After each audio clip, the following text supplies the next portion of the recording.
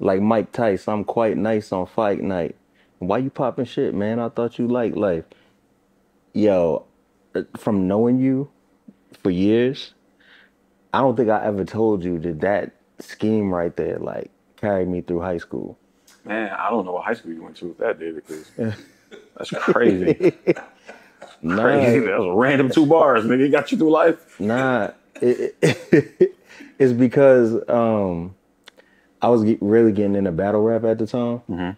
and just really starting to break down words. So Mike Tice, I'm quite nice on fight night. When you talk about like internal rhyme schemes and patterns and syllables, I was learning from watching a lot of different battle rap at the time. Let me stop you. Yeah. I don't even want to act as if it was some design, some grand divine plan. It really wasn't. Like that was just the way we were rhyming in Detroit at the time. Like I really feel, and I stand on the statement that Detroit produces the technical, the most technical rappers. We're the best rappers.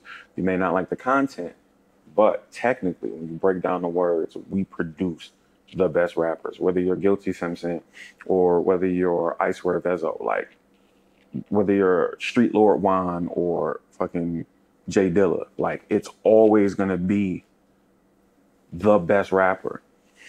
So that's what I was going up against at home. That's what I was seeing at home. So it wasn't like I was trying to change the world. It just so happened that I was one of the few people who was rapping like that had a shot at some form of spotlight. Walk me through that process. Like, do you just get a call? Look, you battling M today. How No, does not that at work? all. We were all extras. We're like, so that's my big thing when people my age or older from the city say, M didn't do enough. It doesn't sit well with me because if you were a rapper at that time, you were an extra in that movie. You legitimately got a check from Eminem, Mm. no matter how big or how small. You got a check from him, and you got 3 square meals a day from the nigga. That's a lot. Um, I was an extra. They knew everybody were rappers.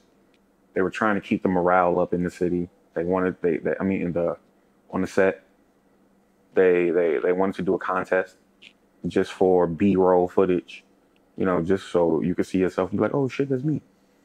Um, so they just had rappers rap. It was very easy for me. I was amongst all my peers. Like I knew everybody there. It just so happens by the grace of God, man, I was one of the people they picked. And I'm always grateful to Eminem, to Paul Rosenberg, to Curtis Hanson, to everybody who was involved in picking what they chose to sell the DVDs because it literally changed my life. You know what I'm saying? Like it legitimately changed my life. Like it made me not be able to go most places. You know what I'm saying? So I don't have any. You'll never catch me saying a bad word about Eminem. Like legit. I get kind of like I'm kind of on the fence about it, on talking about it, just because it was 20 years ago, Mhm. and I don't ever want people. I don't want to give myself the impression that that's where everything stopped for me. Since then, I've done really incredible things in battle rap, in music, in movies. So it's always very tongue in cheek when I talk about it, but I'm more grateful about it than I am upset. Got you. So when you hear Benzino get on the track and he says to M, last time you battled, it was like 22 years ago versus Marv Won. What was the outcome of that matchup? Marv won. And you got so many eyes on it. I'm sure your mentions were blowing up. What's the first thing that you think when you hear that shit? Who the fuck wrote this? This man has no idea who I am.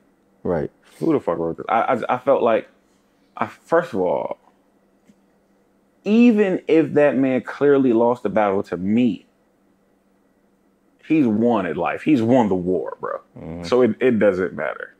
Like it don't fucking matter. And two, you'll never get me in any kind of form going against my fucking friend, whether it's for your recognition or not. To this day, if that's the case, I'll scream from a mountaintop. I lost that battle. Mm. You'll never be the person to say I won it. Like for real, for real. That's my legitimate friend. Don't try to weaponize me against my friends. And do you think M will respond in any way, shape, or fashion? I think M is counting money Mm. at that point. Like, for what? Why would, respectfully, like, why would you pour gas on a fire that's dying out? And that's what a response would be. You know what I'm saying? You're pouring Mm-hmm. gas on a fire that's dying out. Like, oh shit, well, that fire's going. And then you're like, you know what? I want to keep this fire going. It wouldn't make sense to me. Competitive wise, I get it. But then I just feel like for the greater good, the bigger picture, it wouldn't make sense. Let him have his 5 minutes of fame because it won't give him 15. Well, Cassius responded, "Do you think it's a good thing? Kind of like I don't know. I guess maybe in the same vein as the Kendrick Control verse, where you're just gonna get people that we haven't heard from responding, and the I, fans might like that." I think the people he spoke on definitely have the right to express how they feel about it. Um, because you don't necessarily have to bring anybody else in to your beef when you're trying to get your point across. Right. So the people that he name checked, especially in a negative light, definitely have the green light to go ahead and express themselves.